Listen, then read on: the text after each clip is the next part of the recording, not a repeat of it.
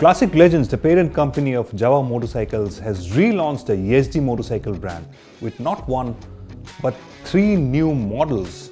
All 3 motorcycles are based on the same 334cc single-cylinder liquid-cooled engine. That engine is derived from the Java Perak, but only the bore and stroke are the same. The engine internals are completely different. And a new dual cradle chassis. Of course, the steering geometry and the subframe of the 3 models are different somewhat. And all 3 bikes are based on a 6-speed gearbox, but each bike has different engine internals. So new pistons, new camshafts, new valves, and the state of tune and the engine maps of the 3 bikes are different as well. So the Yezdi motorcycle range is available in 3 flavors: the Yezdi Roadster, the Yezdi Scambler, and the top spec Yezdi Adventure. The Yezdi Adventure is a flagship model of the new Yezdi motorcycle brand. It's an entry-level adventure bike, so gets long travel suspension, a tall and wide handlebar, and big wire spoke wheels, so it's meant for long rides and of course to take on the rough. It gets a 21-inch front wheel and a 17-inch rear wheel combination with 200mm front travel suspension and 180mm of rear travel suspension with 220mm of ground clearance. The styling, round headlight, tall fender, and overall it looks like a typical ADV bike with a windshield and a single-sided exhaust, the only Yezdi bike with a single-sided exhaust. The Yezdi Adventure gets a 15.5-litre fuel tank so that you can cover long distances between refills. There are also mounting brackets along the fuel tank as well as on the tail section to mount some extra luggage or to carry extra fuel cans if you need more range. ABS, it's got 3-level ABS, road, off-road and rain. And the LCD display is tilt adjustable so that you can, for better visibility, so you can look at it whether you're standing up on the pegs and riding or whether you're sitting and riding.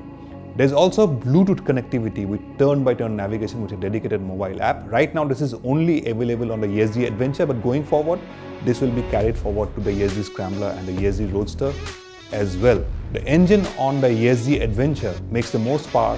It gets better high-end power so that you can cover long distances with better cruising speed, and the torque also comes in lower in the revs for better tractability.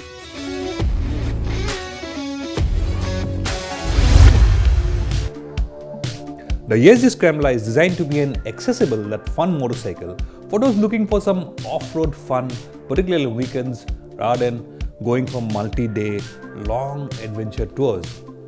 The Scrambler, unlike the Adventure, has a 19-inch front wheel, 17-inch rear wheel combination. Suspension travel is also slightly less than the Adventure with 150mm of front suspension travel. At the rear, the Adventure gets a monoshock, but the Scrambler gets twin shocks with 130mm of travel. Ground clearance is also 200mm on the Scrambler. The Scrambler is the lightest amongst the 3 Yezdi motorcycles, and the engine has been tuned for more mid-range performance rather than out-and-out top-end performance. The ABS level, it still gets 3-level ABS, road, off-road and rain, but the ABS is tuned slightly differently than the Yezdi Adventure. Prices for the Yezdi Scrambler begin at just over 2 lakh rupees, going up to 2,10,000 rupees ex-showroom.